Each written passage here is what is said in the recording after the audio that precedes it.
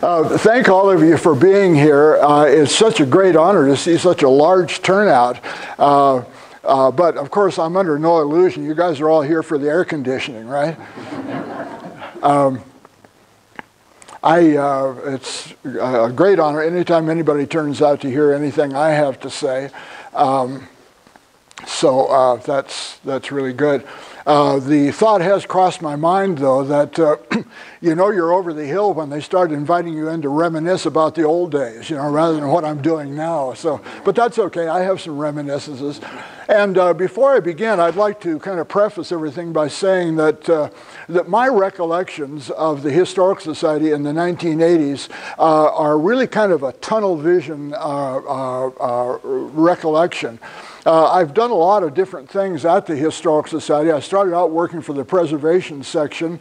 I've done a couple of archaeological projects with the antiquities section, and I've helped with, I used to put up photo exhibits around here, and I worked on museum displays and stuff like that. But the only place that I really feel like I have any expertise or that my recollections really mean anything are with the manuscript collection, because that's what I was focused on the whole time. And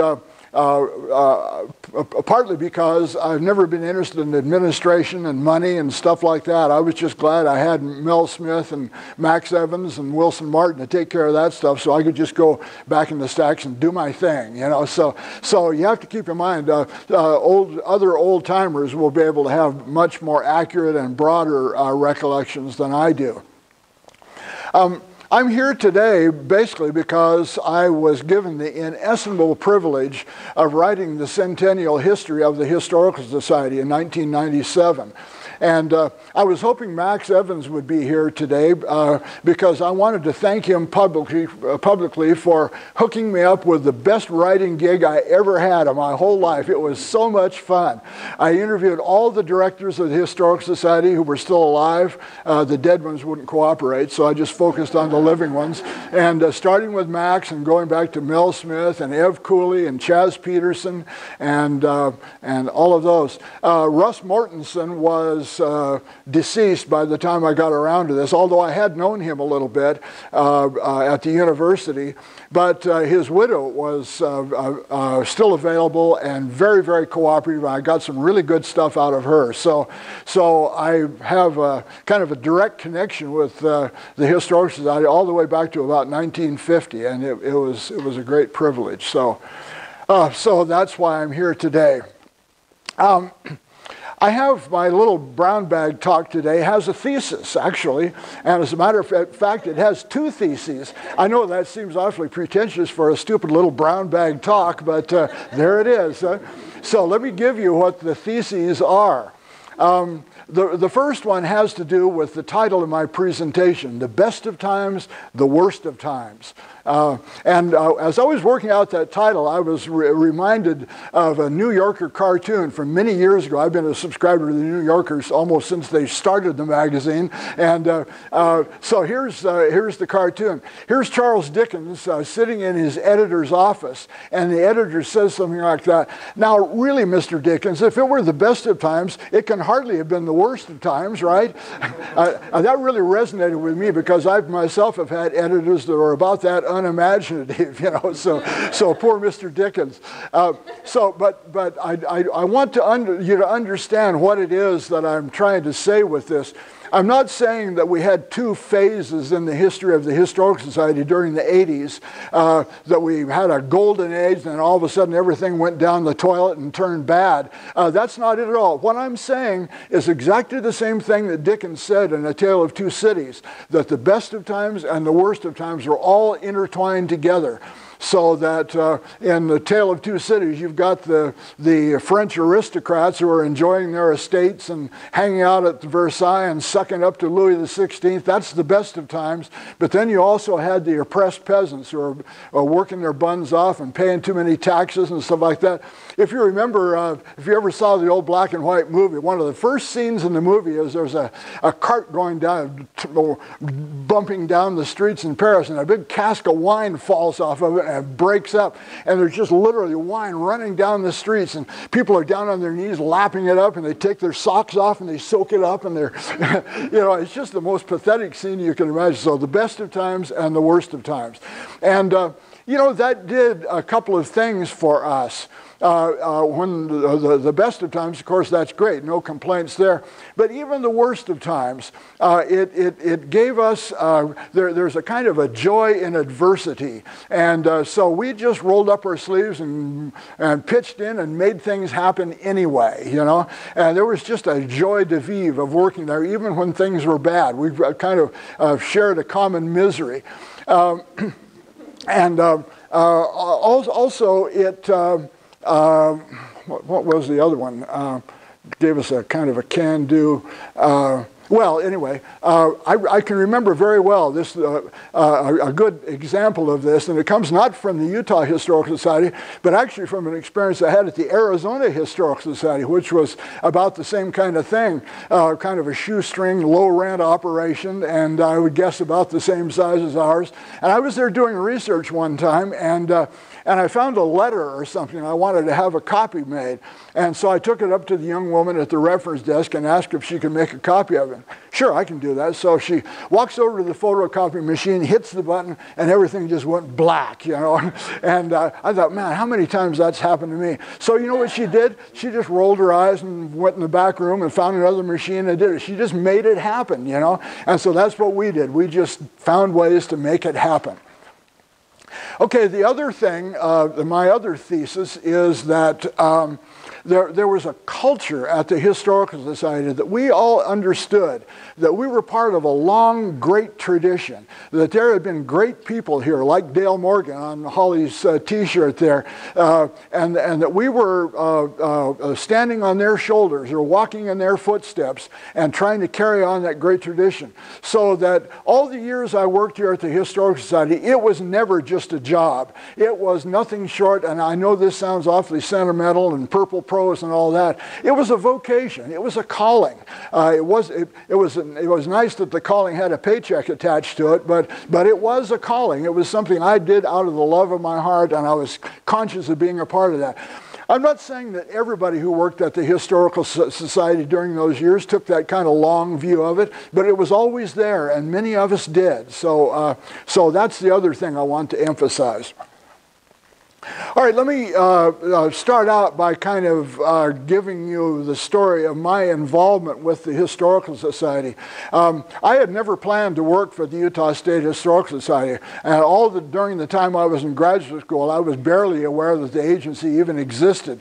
I remember I had a friend who worked here, Dave Atkinson, who he was a fellow graduate student who worked at the library in the Kearns Mansion, and he found an article one time that he thought I would be interested in and that I might not be aware of, and so he invited me down to look at that article. So I trudged up the steps, and here was Martha Stewart in there with that big smile on her face, and she pulled out the article, and that was my only connection with the Historical Society during all the time I was in graduate school.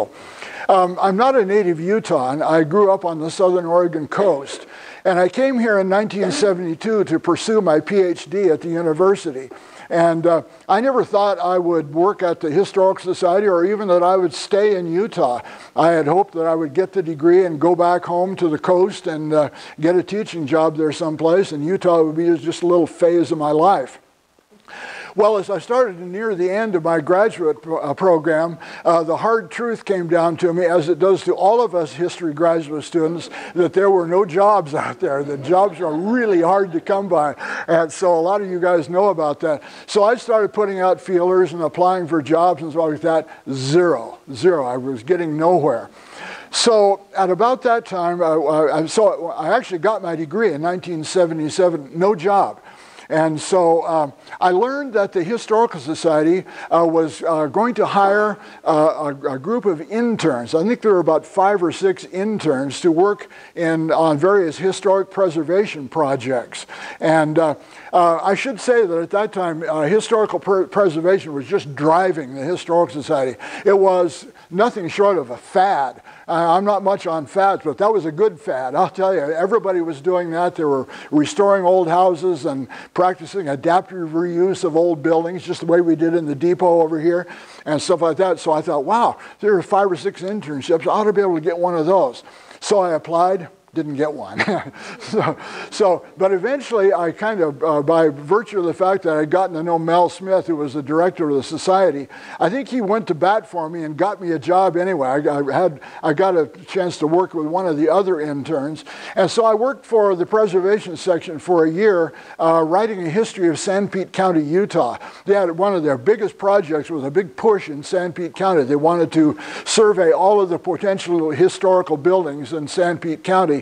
And they needed this overall history to kind of plug that stuff into. And so there were 3 of us who worked on that in cooperation with some of the locals. So that was fun. The project wound up coming to grief. It didn't work out very well, but at least I was employed for a year. So after that's over, I'm back out on the bricks again, no job. So I learned that the Historical Society at that time had a huge backlog in their manuscript collections.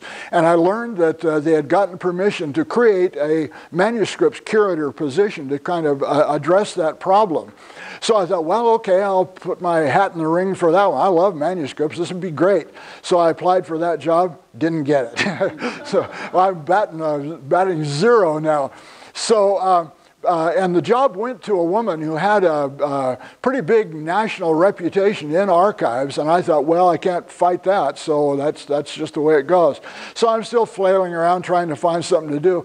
Well, it turns out that she was completely impossible to live with, and she didn't even make it through a probationary period.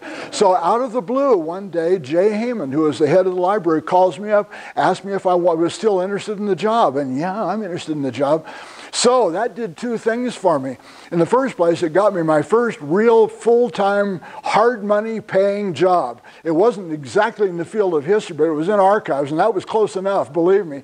And also it meant I was going to have to reconcile myself to becoming a Utahn. And so sure enough, I went out and bought a house and all this kind of stuff and settled into to become a Utahn. So that's how I got involved with the Historical Society.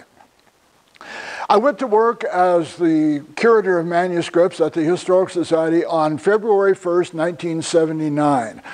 And at that time, the Historical Society was in temporary quarters in the Crane Building up here at 3rd West and 2nd South. The most horrible place you can imagine. That's the worst of times, okay? For many years, the Society had been located in the Kearns Mansion, and the Kearns Mansion in about 1950 had willed the Kearns Mansion to the state with the idea that it would be the governor's residence. But up to that point, none of the governors had wanted to live in the mansion, and so the Historical Society moved in, and that was that. Well, eventually, it must have been Governor Matheson came along, and he decided he wanted to live in the Kearns Mansion, and so the Historical Society booted out. So they put him in the Crane Building temporarily, and the state was able to acquire the DNRG depot over here, and so they began renovating that, and that was going to be our permanent headquarters. And boy, I remember coming over here one time, just right after I was hired. Jay and I came over here and we were kind of looking around trying to figure out where we were going to put everything in the library. And this place was the biggest mess. It was horrible.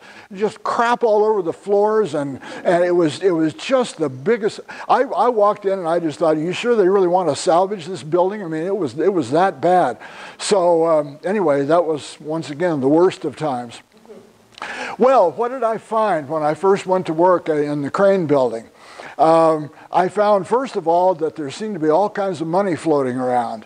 And that was from a couple of different sources, mostly preservation money. We, of course, had our regular operating budget provided by the state, but there was preservation money coming in. And Mel Smith, who was the director at the time, was really good at finding ways of filtering some of that money out to the rest of us, because there was a sense that we were all in this together, you know, and the people researching their preservation projects needed the library, so we got some of that money. We were getting grants. We had several people employed by federal grants.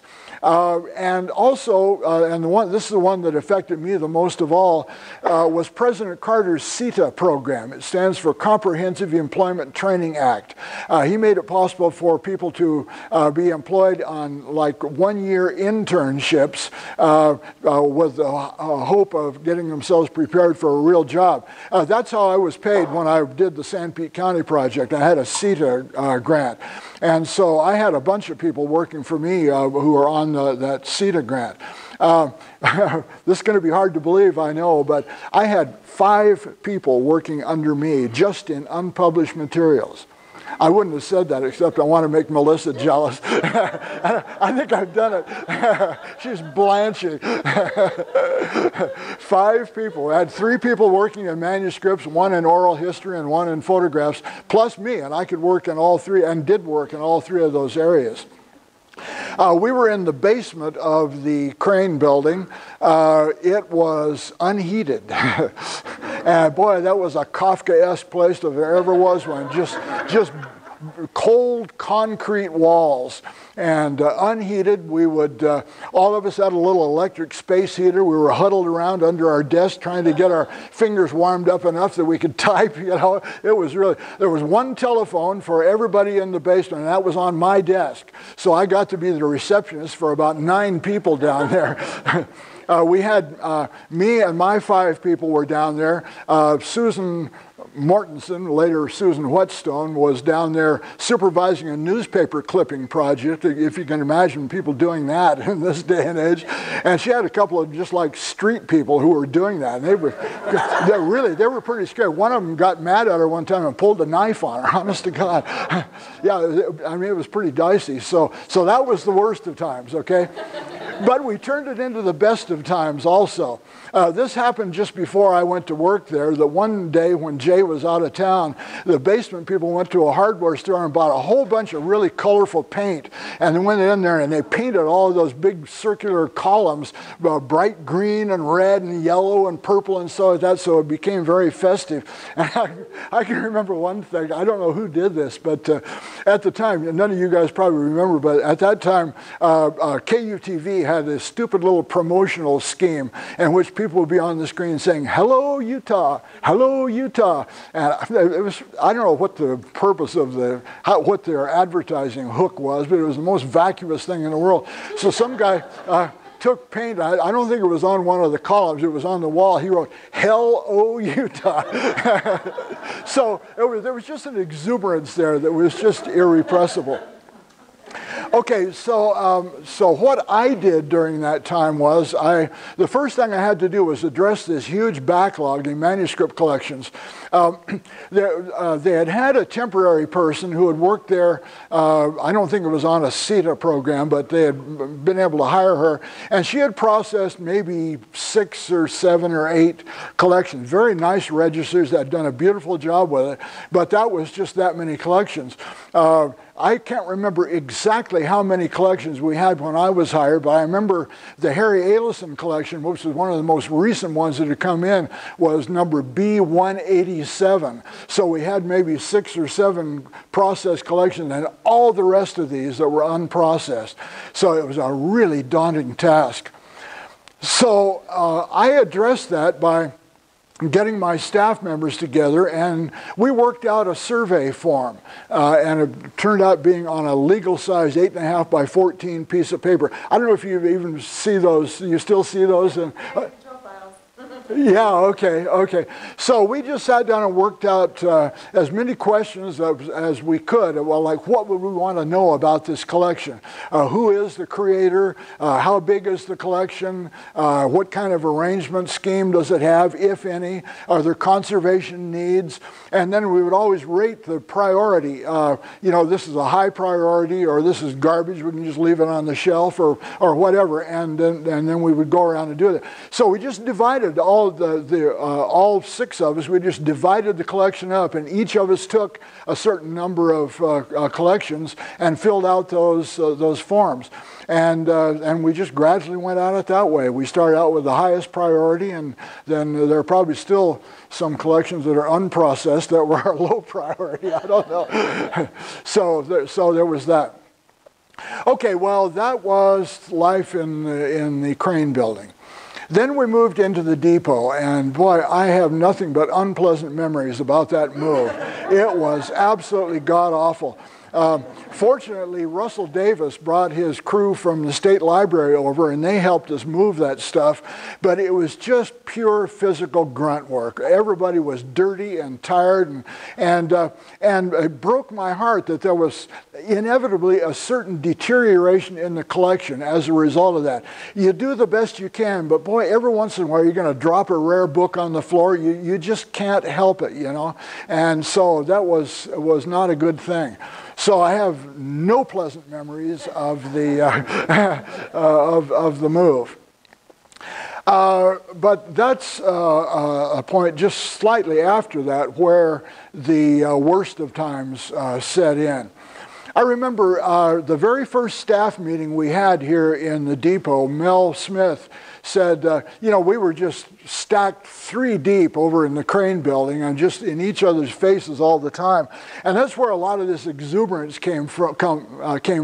You know, you get that many bright, well-educated people hanging out together, there's just all kinds of stuff going on. We had all kinds of jokes, the hell oh Utah and stuff like that, and we just had a lot of fun.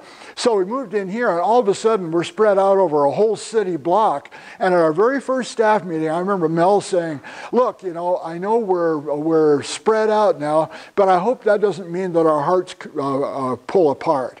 And sad to say, our hearts did fall apart. I was located in the north end of the building. I had very little reason to trudge all the way down to the south end of the building, and we just got to where we just didn't know each other that well. And the upshot of it was, and it was just inevitable, it wasn't a matter of anybody being blamed for this, it was just simply a matter of geography, you know. We just kind of lost a large part of the cohesion that we had when we were in the Crane building. Well, and then after that, we had our Reagan Revolution in the form of the election of Norm Bangerter as governor. And that meant that we lost Mel Smith. Mel Smith was a very conspicuous Democrat, and the Bangerters regarded him as a political enemy that they kind of had to get rid of, and so they fired him.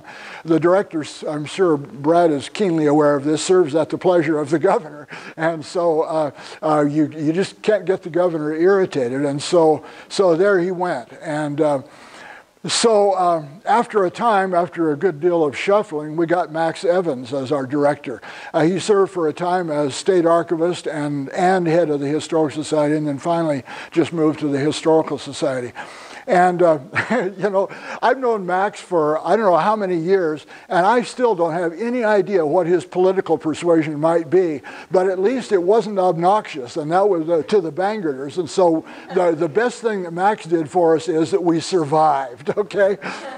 But during those years, we suffered all kinds of budget cuts. We lost staff members. We weren't able to hang on to a single one of those CETA people that we've been able to hire.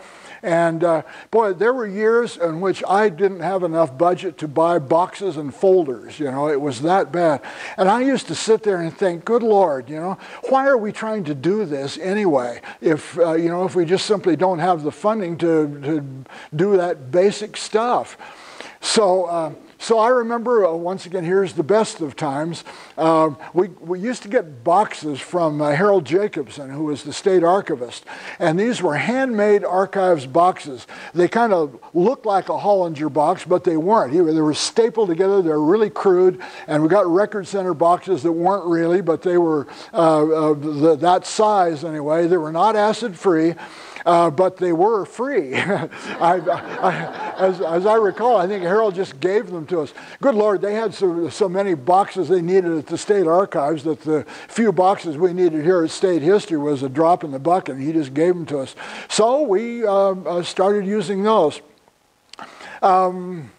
I remember, let's see, before I want to pursue that thought a little bit, but before I go on, I want to bring up my rogues gallery of the leaders that we had during those years. And there are two names I particularly want to mention, and I wish to God that they were here today because I would just want to excoriate them. There were people I detested. First of all, the first one was Alice Shearer, who was the head of our department, and the other one was C. McLean Haddow, Mac Haddow, who was in the legislature and responsible for the Historical Society. Those two cretins hated the Historical Society, and they would, I am absolutely convinced, have destroyed it if they could have gotten away with it. They just regarded us as a convenient source of budget cuts, and so they just proceeded to slash everything. And I can remember the day that Mac Haddow came down here. He I guess, felt morally constrained to visit the agency that he was trying to crucify.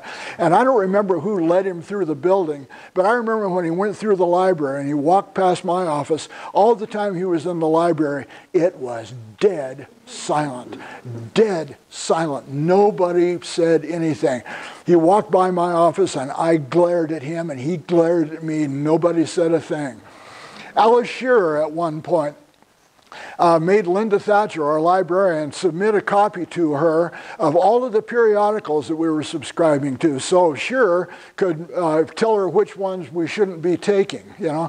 Now here's Linda Thatcher, a highly trained professional librarian with an MLS degree, very well in tune with the history of the Historical Society, very well in tune with the needs of our patrons, and Alice Shearer is going to tell her what to not to subscribe. And I remember one of them that she said you don't need to subscribe to was National Geographic. Well, I will tell you later on, I hadn't started on this project then, but later on I wrote a book called Glen Canyon and the San Juan Country. It's about southeastern Utah and northern Arizona. You get that book and look in the bibliography and see how many National Geographic articles I cite in there. The National Geographic may not always have something important about Utah, but boy, they had a bunch of stuff in those days. And the idea, well, I'll stop ranting, okay? My two great enemies. Let's see. Max Evans did some really great things for us. One of them he did was something that I have only recently come to appreciate what a great benefit it was, and that is, Melissa knows what I'm talking about here, MPLP, okay? This is just our code word, or LPMP, I don't never remember which way it goes. It stands for more product, less processing. And this was in an article in the American Archivist about 10 years ago. And there were two guys who wrote this article, and they said, look, are we processing our manuscript collections too much? If you've got a backlog of 1,000 cubic feet of manuscripts, does it make any sense to spend time removing staples and paper clips and stuff like that, and we're working it down to an item level description? They just said, just do the best you can, get it in boxes, get at least a box level description, put it on the shelves, and I can tell you that as a historian, I don't mind going through a collection like that. It's even more fun when you get to paw through there and make new discoveries. This is something nobody's ever seen before, you know. So MPLP. And Max was talking about that 30 years before those guys wrote that article. He was telling me about it. You know, are we processing our collections too much? And I thought at the time, we didn't have much of a backlog at the time. I just thought, well, that's an interesting idea, Max. It goes against all archival practice, but I follow that away. Well, then the article came out and I thought, wow, this makes a whole lot of sense. And believe me, if you can believe this, the Catholic Diocese of Salt Lake City has never had a records management program. We're going to be doing that this year. We've got hundreds and hundreds of cubic feet of records that should have been shredded or archived years ago. So believe me, over the next year, you're going to see a whole lot of MPLP at the Diocesan Archives. That was the first thing that Max did that I loved. The thing that he was most conspicuously known for, though, was computers, technology. Max was a computer geek. Was about the first computer geek who ever lived. When we were in the Crane building, we had a computer system called the Wang system, and it was really, really primitive. It used a big 8-inch floppy disks. They were like this big, and they were really floppy. They were like a piece of paper. The disk didn't hold very much. The computer system worked okay in a sense. It was like, I think I would call it a dedicated system. It worked just within the network, but even though it was a DOS-based operating system, it wouldn't communicate with other DOS-based computers. I happen to have found that out the hard way. I was working at the time on a bibliographic project with a friend of mine in Arizona, and he had one of the early IBM PCs, and we couldn't exchange files. The Wang wouldn't read his files, and his computer, well, he didn't have an 8-inch floppy drive on his IBM, so we just couldn't. So it was just a big typing job. So anyway, when we moved in here. And Max, Melvin Smith was a great guy, but he didn't know anything about computers, and he allowed himself to be kind of sold on that Wang thing.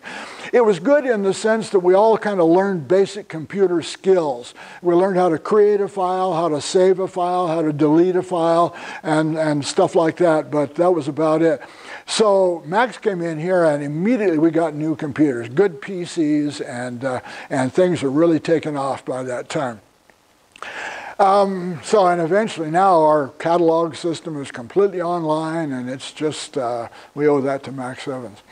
Okay, I'm probably way over the time I wanted to talk, but I wanted to talk about my second thesis a little bit, about the Historical Society as being a culture, and about the tradition that we knew that we were operating within. And I had the good fortune to know several of those people who were from the old days and who passed that tradition along to me directly. The first one is a guy I never knew, but a guy who had more influence over the Historical Society than anyone in its history, and that would be the guy on Holly's t-shirt, Dale Morgan. Dale Morgan died before I ever even came to Utah, so I never met him. But I will tell you, and Melissa can vouch for this, you go back in the stacks and just look at the books in the library, and you are just immersed in the spirit of Dale Morgan. He has his personality over all of that library. During the 30s and 40s, he was helping create that library. And this was not a library of Utah history at the time, because Utah history had no literature. There were about 5 books, and that was it. So this was general Western history. And so he was working with Marguerite Sinclair and Elizabeth Laukner here, who had no training in history at all, and telling them what books to buy. And the stuff they bought was out of this world.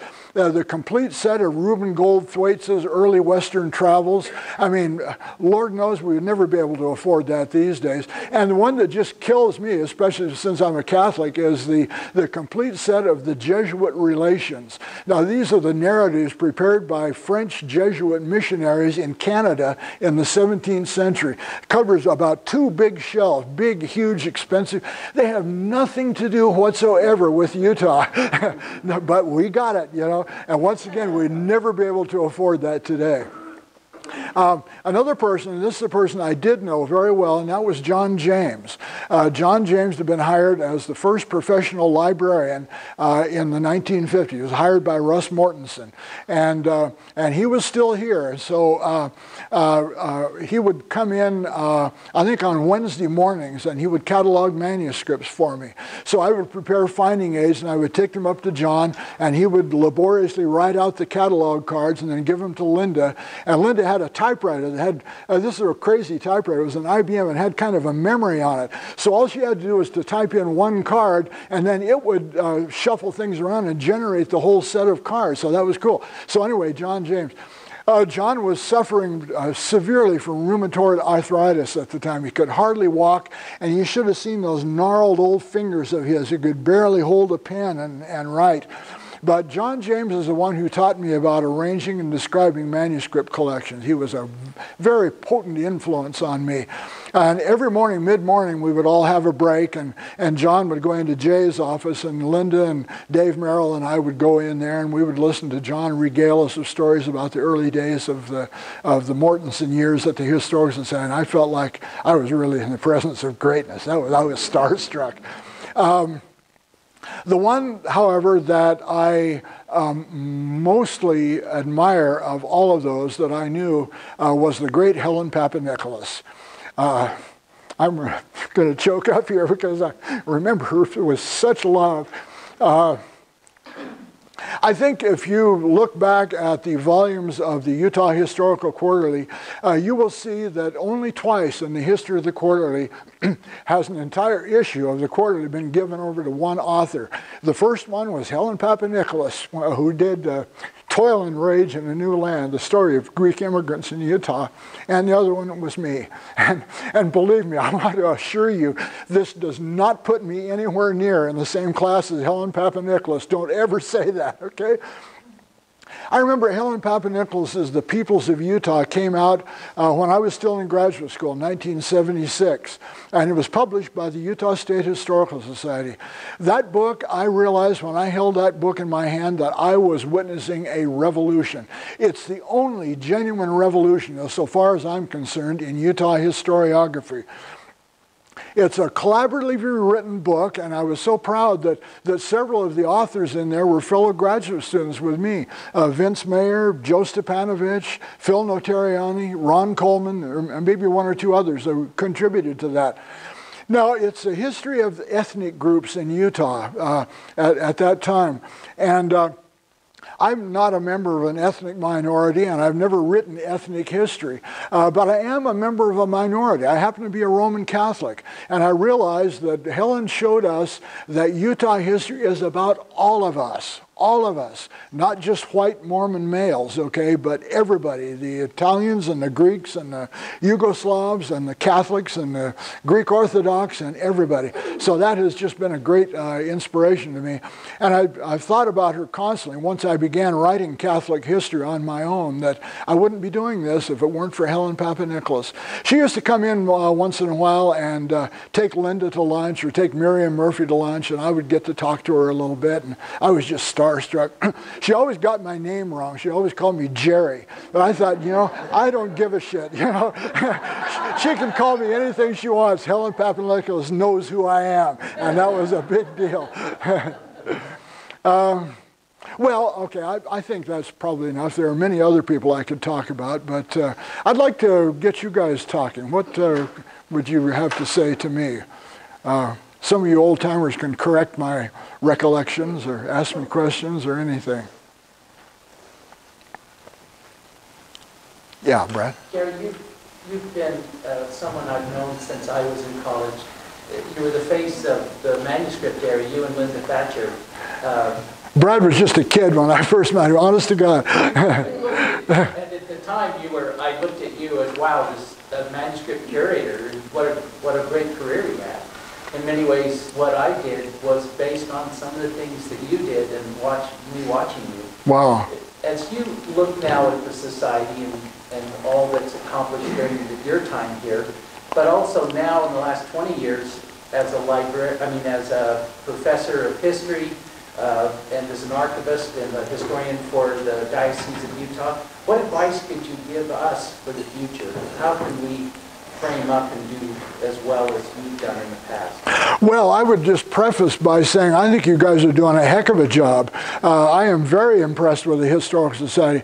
I don't use the Society as much as I used to, but every time I come in here, boy, you guys find what I'm looking for, and I feel like I'm treated really well.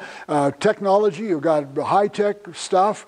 Last time I was in the library, I was trying to use newspaper microfilm, and they got these computers that are hooked up to the thing. I couldn't figure out how to, I'm going to have to bring a 10-year-old kid in with me to show me how to do it. Or actually, I'll bring my niece, Ashley Pike, who's she's our family IT person. She's the one who fixes our computers when they go bad. So I think you guys are doing a great job. I'll tell you, the one thing I would advise, though, is what I'm emphasizing here at the last.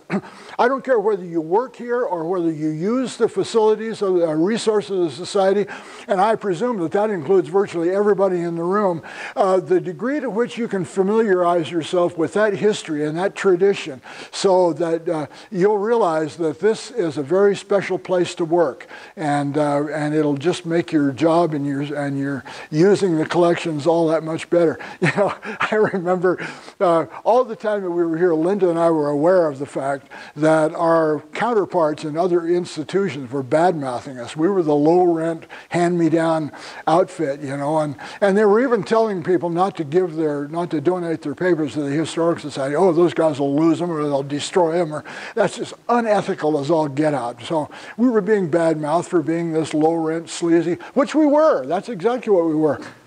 And but I also noticed that every time we had a job opening, all those people would apply for the job. They recognized that this is a very special place to work. So, what else? Yeah. How did having an Amtrak here influence or impact the society? Not at all. Their schedule was that those trains would leave at about 4 o'clock in the morning, so there was nothing going on here while we were here. I think the ticket office was open, and that's just about the size of it. So, yeah, it was, we thought it was cool working at this old railroad station, but no, it didn't had no effect that I could tell. I wasn't around here at 4 o'clock in the morning, I can assure you. Yeah, Gary? Only in that I've written a bunch of articles for it, and also I served on the advisory board of editors.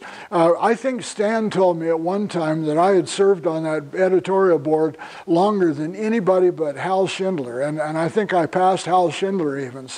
But in terms of, I guess I'm probably more involved with the Quarterly now than I was then, because every once in a while Holly and Jed will send me an article to ask me what I think of it, you know, and but that's about it. Yeah.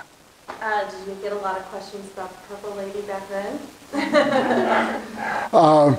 I was aware of the Purple Lady, but this is supposedly a ghost that... Did you know anybody who'd seen the Purple Lady? No, I didn't.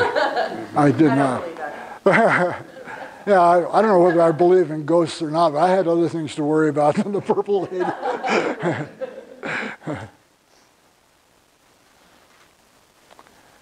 Okay, well, yeah. Is there a collection that's particularly memorable for you? It may have come along that was unexpected. It was already here in part when I was hired, and that would be the papers of Juanita Brooks. We had part of her papers, and then we acquired the rest of it actually a long time before she died. And actually, she was another person I wanted to talk about as being an influence. I met Juanita Brooks once. Jay and I had gone to St. George for some other purpose. I think it was to pick up the papers of Carl Larson, another historian in Washington County. And so Juanita was not doing very well by that time, and she was living on the same property as her son Carl and his wife, and they were kind of the gatekeepers to Juanita. But Jay had known Juanita very, very well. Jay had taught at Dixie College, and so had Mel. That's where they had met. And they used to have meetings. There were a bunch of kind of liberal Mormons that they would get together and bitch about things. And so they knew each other very well. So Jay went and asked Carl's wife if we could drop by and see Juanita. And she said, sure, just go on down. So we went down there, and we talked to her for a good part of the afternoon. And I could tell that she was in and out. She eventually suffered from Alzheimer's, and she had her lucid moments and her moments that were not so lucid. But man, I didn't care. I was there in the presence of Juanita Brooks, and I was just a starstruck teenager, you know, couldn't believe it. I gave her my business card. She was the first person I gave one of my business cards to. And you know what? When we got the rest of her papers in, here was my business card. Juanita Brooks remembered who I was. I couldn't believe that. And I remember that, here's a great story for you. You know, when she wrote the Mountain Meadows Massacre, she just became persona non grata in Washington County and Iron County too. Everybody turned against her. She was just revealing all these secrets that nobody should have been involved in. And And she and her husband, Will, were just shunned. They wouldn't ask them to offer prayers and meetings. They wouldn't let them teach classes. They never disfellowshipped or anything like that. They just kind of put them on the shelf. And I remember as we were leaving, Juanita opened the door and she showed me a place right beside the door where she used to keep her gun. And she told me, she all of a sudden became very lucid. She looked at me with those flashing black eyes and she says, very meaningfully, and it wasn't to protect me from the Gentiles. It's probably a line she used to wow all starstruck teenagers, but it got me. It worked in my case.